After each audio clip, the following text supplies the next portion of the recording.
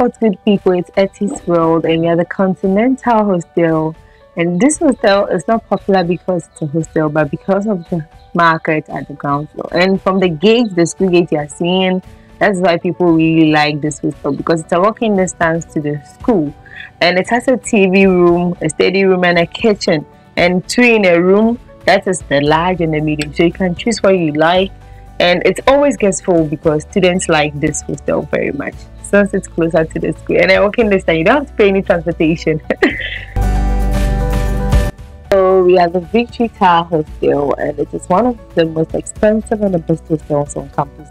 And it has highly rated facilities, yes.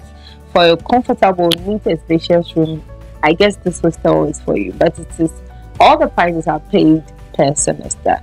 And the room, they have one in a room, 2, 3, and even 4 in a room. Yes, so if you like it, you can choose what you want. And the rooms are very well furnished with a TV, a fridge, and AC.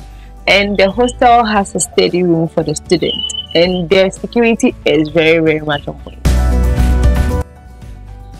We are the Wagyingo Hostel, and it is one of the most beautiful and expensive hostels. And everything a student needs in a room is being provided in the hostel. The rooms are comfortable and spacious with an AC, TV, fridge, and a mini kitchen at the balcony. Yes, and this hostel also has a 4 in a room, 2 in a room, and also a room available for those who you want to share, just like me.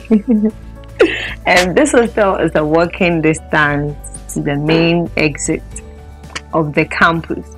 And like 5 minutes walk, you would reach campus. And it has a very excellent security.